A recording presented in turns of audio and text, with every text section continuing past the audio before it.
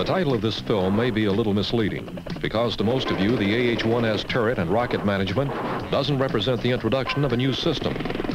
Rather, it is a system refinement based on Cobra weapons with which you're already partially familiar. The Chin turret system is a case in point.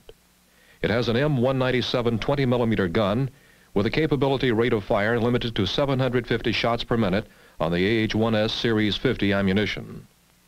The turret is electrically driven in azimuth and in elevation. Direct drive DC motors through a gear train supply mechanical power for driving the turret. The servo amplifiers are in the Universal Turret Control Assembly, located on the right side of the aircraft at the gunner station. Positioning of the weapon is by means of the familiar helmet sight. It makes gun control virtually instinctive. By selection where the pilot or gunner looks, there the gun will point automatically. The gun moves left or right in azimuth 110 degrees, a total of 220 degrees. The normal slew rate is more than 80 degrees a second. In elevation, it varies from 11 degrees to 21 degrees up and 50 degrees down. With such rapid turret traverse, be sure when the gun turret is energized that the area is secured. This will prevent someone being accidentally struck by the gun should the turret be rotated. If there is a loss of any electrical power or master arm is turned off, the turret will go to emergency stow position 11 degrees up and 0 degrees azimuth. During ground maintenance operation of turret, the emergency stow circuit breaker should be pulled to prevent the emergency stow from activating. Here's the gun feed system. It is a proven design, classic in its simplicity. Note the similarities between the 7.62 gun feed system on the original AH-1G more than a dozen years ago and the 20mm feed system on your new AH-1S. Conceptually, they are similar systems, but there are many refinements. Here's a small but important example. By activating the loading switch, this electric motor pulls the linked 20mm rounds from the box and pushes them into the section of flexible chute that connects to the gun feeder. This booster motor eliminates the excessive belt pull loads that would be found if the delinking feeder were the only source of power. The booster motor also eliminates the need to manually fill the chute during loading operations. Although this turret is a growth version of the proven M28 turret, the 20mm M197 weapon provides vastly improved combat punch when compared to the 7.62 round. This is test footage of the gun system taken during its qualification at Yuma. This is a comparison of range, firepower, and lethality between the two weapons. The 20mm gun will accept all Series 50 ammunition. This will eventually mean perhaps a dozen different rounds, including AP, HE, as well as incendiary and tracer combinations. But this gun system has been through more than just an extensive Army test program. It is the same weapon which has been in operational use with the Marines on their AH-1Js. So it's a proven system, one which should enter the Army inventory with minimum growth pains. Recoil is obviously a problem with any 20mm cannon. You'll notice this single recoil adapter located above the gun drive assembly. There's also a compensation circuit running to the aircraft's SCAS system. This means that appropriate aircraft attitude changes are made through the SCAS whenever the gun is fired. Which leads us to another electronic compensation. It's the way the gun takes its own Kentucky windage, the automatic corrections for aircraft speed and gun attitude. These small sighting corrections are automatically fed to the gun as a target is being tracked throughout the 220-degree field of fire. Turret system test and checkout is a simple routine operation. This single test set will check out the entire system. W1 connects to the aircraft power source. W6 is a multiple lead cable that connects to the gun control assembly through the fairing access door and to the logic control unit and test connector 19J1. Now you're ready for an operational check of the turret system. Use of the test set is detailed in TM-9-1090-206-12, but we'll just briefly look at some of the functions. There are several important safety considerations before starting a system checkout. All wing stores should be downloaded. W3J1 should be disconnected from W2P1. The gun, feeder, and feed system should be clear of ammunition. In short, no ordnance should be on the aircraft. These are all common sense procedures, but they must be done in sequence, so just follow your TM checklist and you'll soon be ready to begin the operational check of all turret systems. You'll find operation of the test set straightforward. There are 16 keys for test selection and command functions, plus reticle, pass, and fail indicators. There are 9 separate functional checks, the first being power distribution and test set connection, followed by a test for fixed forward servo stability. There is a check to verify the gunner's turret stow position. There are 3 TSU tests: tracking, turret depression limits,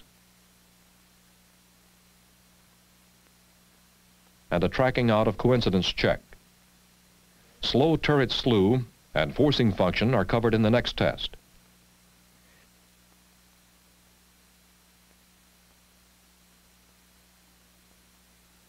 And the last 2 tests verify gun trigger application and release. When a fail condition exists, there are fault code numbers displayed on the test set. These numbers and the fault code table in the TM will help to diagnose the malfunction in the system. This has been a quick overview of the M197 Universal Turret. You may well ask, why call it universal when all we've shown is the 20mm M197 gun? Well, it does accept other weapons. The M134, for example, the proven Cobra minigun, 7.62mm. And perhaps most important of all, growth capability is designed into the turret. So if future tactical needs dictate even larger caliber than 20mm, the system is designed to accept the M230E1 30mm chain gun. Now let's take a look at the rocket management system. Wing stores have been important since the first attack helicopter. And although the stores might not look too different than other Cobra versions, there is a significant difference in capability. This control and display unit is the heart of rocket management. It permits the pilot to select the precise rockets needed for specific mission requirements. We'll use animation to show the relationship between the zones of the display unit and the specific rocket tubes which they control. Zone 1 is the outer ring of rocket tubes on the outboard launchers, a total of 24. Zone 2 contains the top and bottom pair on the inner rings of tubes, again, the outboard launchers. This is a total of 8. Zone 3 is similar to Zone 1, the outer ring of tubes, only this time on the inboard launchers, again, a total of 24 tubes. Zone 4 is similar to Zone 2, only inboard launchers again, a total of 8 tubes.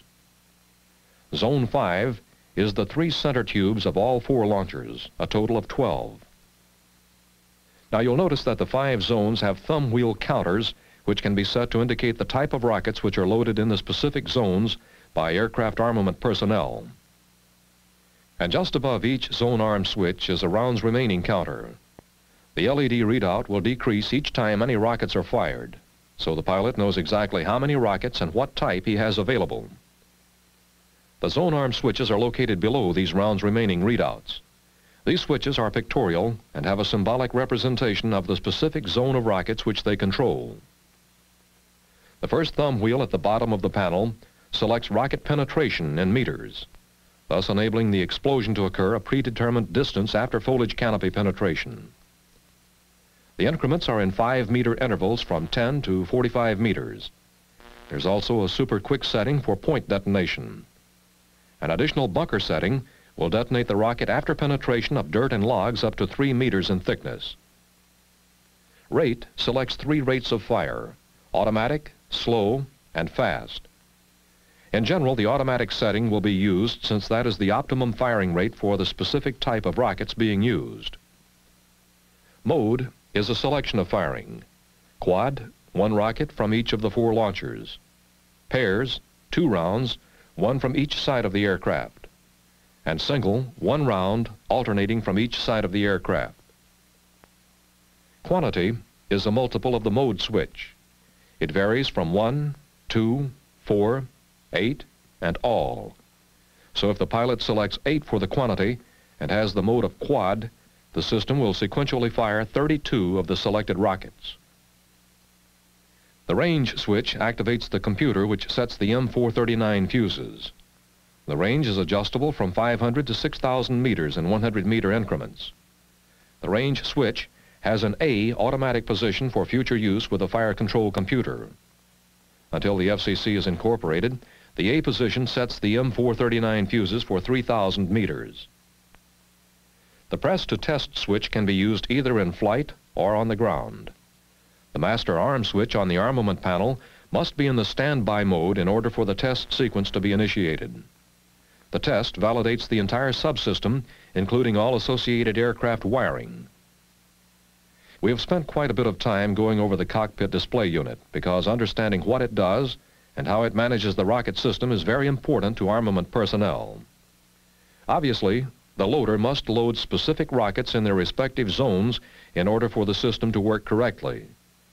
Within each zone, the loading can be random, but different rocket types for each zone must be kept separated. Bear in mind that there may well be times when only partial rocket loads can be used. Warhead, weight, altitude, high ambient air temperature, and full fuel loads are factors which can combine to limit the payload that the S can carry for certain stringent missions. Using the bit features of the subsystem, a maintenance technician is able to detect, locate, and correct problems which may occur within the armament loads. Here, a round was not seated properly within the launcher. Or this tube has a rocket which has not had the hook connected. Even defective rocket motor squib can be detected with this bit equipment. Replacement of individual LRUs is easy. Each LRU has a mechanical fault indicator. The flag is tripped anytime a malfunction occurs, so replacement can quickly be made. One of the more sophisticated aspects of the rocket management system is the RC fuse subsystem. This is a completely automatic computer system which sets the fusing of each rocket on an individual basis. It automatically compensates for the up to 20% fuse tolerances and gives each rocket an individual fuse setting to achieve the specific range which has been selected. It's the most sophisticated part of the fire control system, but it requires no maintenance other than replacement of any defective LRU. Repairs of these faulty LRUs present no real problem at the intermediate level of maintenance. A single test set is sufficient to isolate the fault, make a diagnosis, and enable you to make repairs. The whole rocket management system has been designed for high reliability and maintainability. No introduction would be complete without a mention of some of the airframe changes that are found in the AH-1S. Perhaps the most important is this new 10 kVA alternator. It makes available through a rectifier 200 additional amps of DC power. That means that this new alternator or the start generator can operate the turret. Such redundancy provides a high degree of combat survivability and increases the probability of mission success if one system is damaged. This has just been an armament preview of the newest version of the Cobra, the AH-1S. Coupled with an already existing tow missile capability, it means that your aircraft can now bring an even greater variety of more potent firepower against a wider variety of targets.